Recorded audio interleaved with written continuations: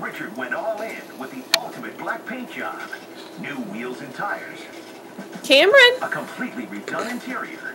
A refurbished Baby girl. new transmission. Plus a trip back to Sue's for a new ragtop in black.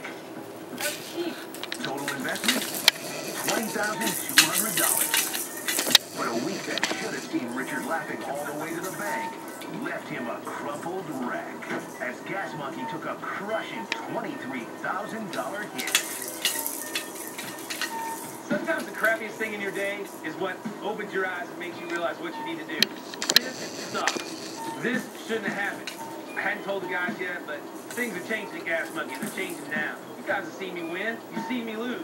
It's time to step this game up. Things are going to start changing around here.